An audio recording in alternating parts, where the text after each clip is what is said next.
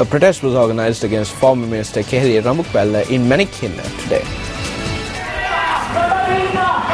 The protesters arrived in Manikinna from Narampanawa and engaged in a demonstration. The protesters urged the president not to include former Minister Rambukwella in the new government.